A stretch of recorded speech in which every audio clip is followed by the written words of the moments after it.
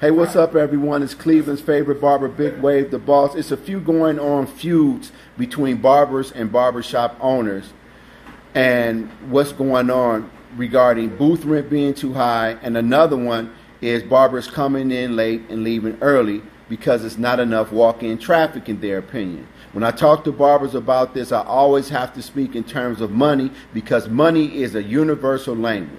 I'm going to use an example. Haircuts in our region, Cleveland, Ohio, are roughly between $30-$35, 40 with the tip.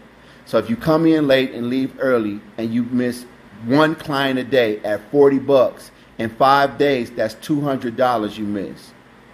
You are missing $800 a month and $9,600 in 1 year, and that's just missing one client a day. Most likely when you come late and leave early, you miss more than one client per day. And it's very hard for shop owners to be sympathetic to you when you tell us booth rent is too high, when we see you come in late and leave early every day, or some days you don't come at all. Lastly, let's discuss the quote-unquote appointment-only barbers. If you are not booked back-to-back with scheduled breaks from the minute you walk in the door until the minute you leave, you are not an appointment-only barber, and you are able to take walk-ins. So stop missing out on that money. If you have a 4 o'clock appointment and a walk-in comes in at 4:01 and asks you to give them a cut, you need to take that walk-in. Hopefully your appointment will be a little mad when they come in and they see you have someone else in the chair. But that's his punishment. He's just going to have to wait.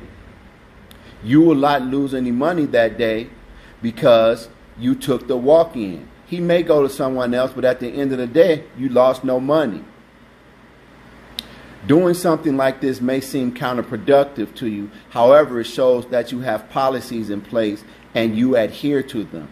The client will respect you more, and if he does not, then those are not the type of clients you want anyway. In business, sometimes you have to take 2 or 3 steps backwards in order to take 3 or 4 forwards. Once again, it's Cleveland's favorite barber, Big Wave the Boss.